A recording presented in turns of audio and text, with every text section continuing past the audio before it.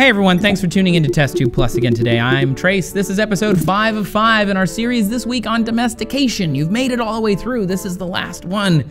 So far this week, we've talked all about domestication of animals, when we started it. Did it help us? Was there downsides to domestication? The difference between domestication and taming, and if we can take these animals out of the wild. Today, we're gonna talk about what happens if we put them back.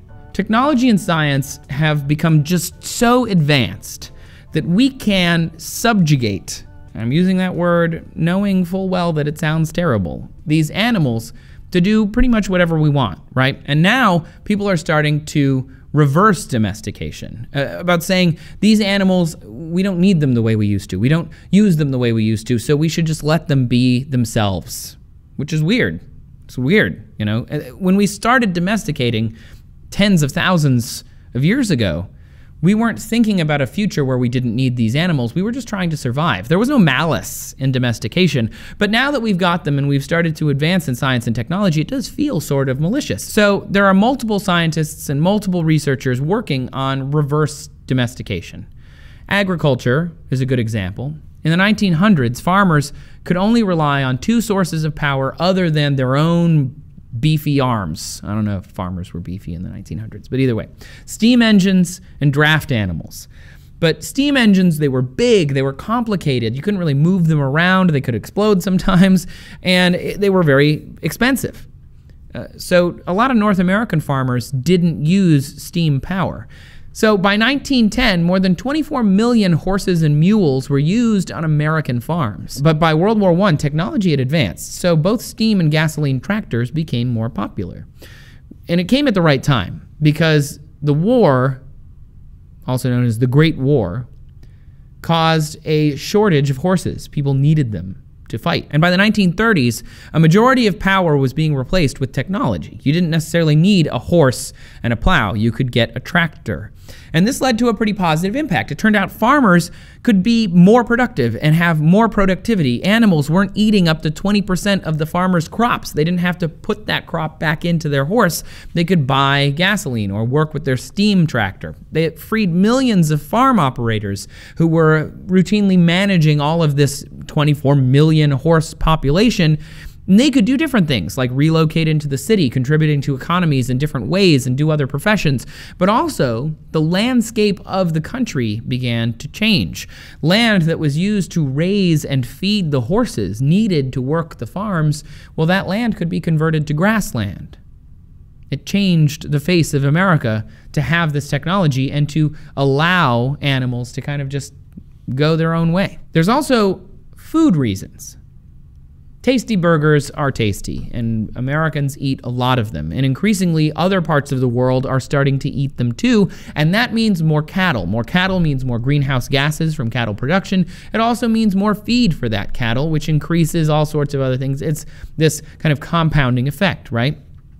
What if technology made it so that we didn't need cattle in this way? We didn't need to eat beef like that. We could make beef, but we didn't need to do it with meat farms. It's called schmeat.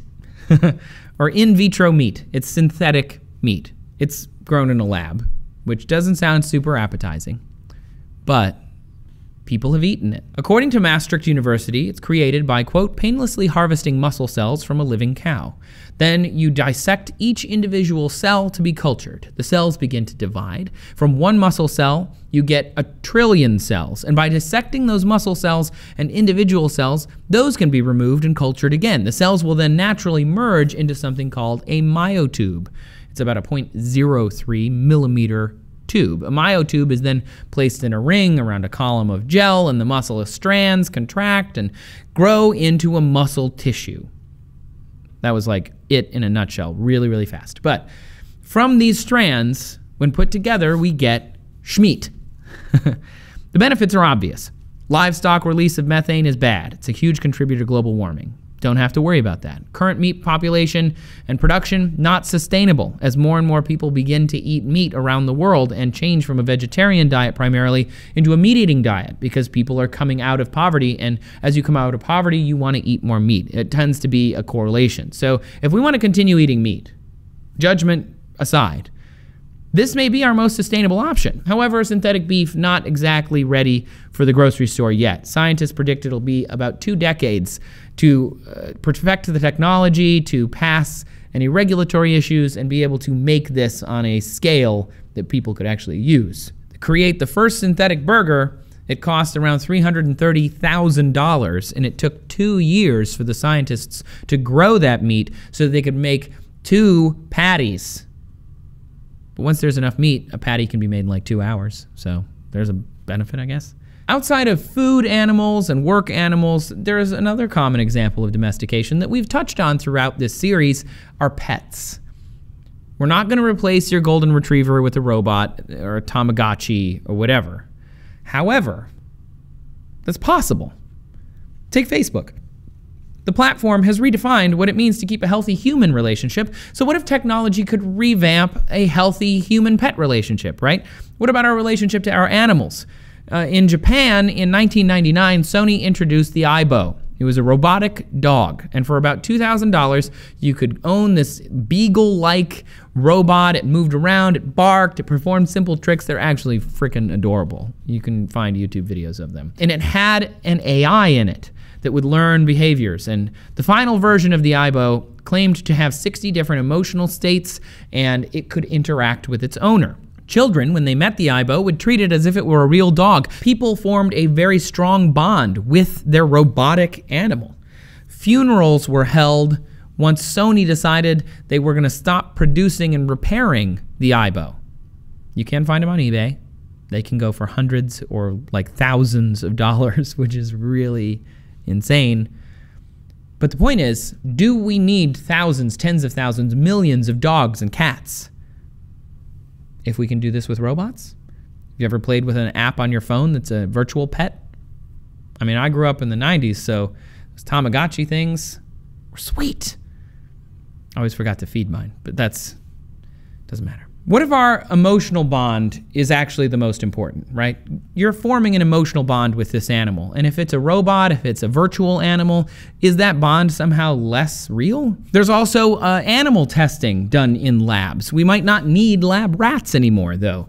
There's this thing called an organ on a chip. It's a revolutionary design. It comes out of Harvard University's Weiss Institute, and they're micro devices that are lined with living human cells, and they mimic the actual tissues and structures and functions and motions of whole organs just from the cells, and they can do livers and lungs and intestines. And if they can do that, they don't need to have thousands upon thousands of rats that are essentially all bred in order to be experimented on. And this means that we could study the effects of drugs, cosmetics, whatever else you would use on rats in a normal lab situation, and you can do that on human organs. Obviously, there's more research to be done here, but it's exciting to think about it.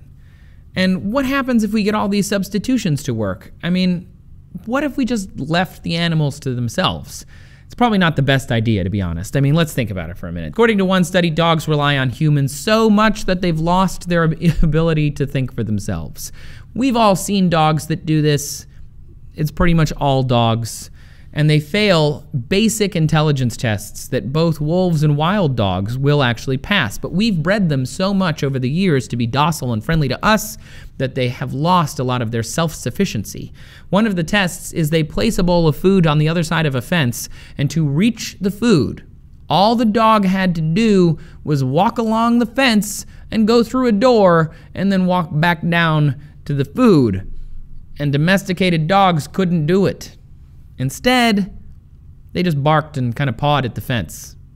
I've read studies that are similar to this where the dog, when it gets confused, looks to the owner for help because we've bred the dog alongside ourselves for so long that now they expect us to save them. It's like a learned helplessness, but it's learned by domestication. And this isn't to say that there aren't successful ways to free animals into the wild. You probably understand a little bit more about this now, so you understand that domestication requires a lot of work to release into the wild, but tame animals, it's different. Dolphins, captured at birth and trained to provide entertainment at dolphin shows, can be released into the wild. 2 dolphins named Tom and Misha were kept in small tanks, and they were hand-fed by their trainers, and they were hand-fed fish that were already dead.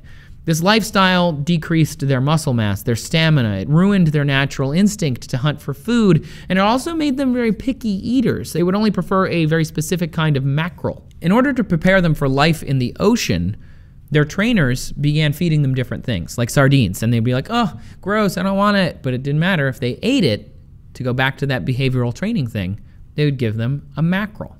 So they'd be like, here, thanks for eating that sardine. I'm going to reinforce that by giving you a mackerel. Once the dolphin got used to eating sardines, then you can use that same training technique and train them to hunt by mixing slower fish that had their tails cut off or banged on their head with dead fish so that the fish would move and try and behave more like real fish. And eventually they would only put live, healthy fish into their tanks so that the dolphin would have to hunt and catch them. And after consuming all these calories, they had to burn energy. Tom and Misha started to have faster swims, and they could jump, and they could build muscle mass, and they could build stamina. And then they were freed into the big blue ocean. They gave them trackers so they could gauge how they were doing and make sure that they weren't, going to be hurt in any way. But this reverse domestication, if you want to call it that, worked. After 6 months, specialists said there was enough information to establish that Tom and Misha had adapted to their new lives in the ocean. They were cool, good to go. But it did take, to do this with 2 dolphins, took 20 months, a lot of people, and about $1 million to complete. Remember, these were tamed animals, not domesticated. So imagine retraining dogs and cows and sheep and pigs and chickens and gerbils and whatever else that we've taken from nature. Imagine retraining them over hundreds of generations to be wild again. Be almost impossible. So for domesticated, we're talking about undoing thousands of generations of genetic and lifestyle changes. We've forever altered these animals. But that doesn't necessarily mean it's a bad thing. It almost means like, because we did this, again, without malice, we didn't do this to hurt the animals. We did this because without this tool, without this help, we would never be where we are now. So maybe someday we'll be able to say, hey, animals, I know you're domesticated, so you can't be wild. But we don't necessarily need you for food anymore either. We don't need you to work our fields anymore, but we can still keep you around. We'll protect you, we'll keep you safe, but we don't necessarily need to eat you anymore. Might be a good thing. Guys, why don't you go down into the comments and let me know what would happen if we let your pet out into the wild? What do you think it would do? Where would it go? And also, keep coming back here to TestTube Plus every week. We're gonna do new episodes. Let us know down in the comments as well, or over on Twitter at TestTube. If you have a show idea for us, we are always looking for new ideas, always trying to push the envelope and figure out new and exciting ways to dive deep into our science here. You can also come find me on Twitter if you want to talk about anything we've discussed on the show. I'm at Trace Dominguez. And thanks so much for tuning in. We'll see you next time on TestTube Plus.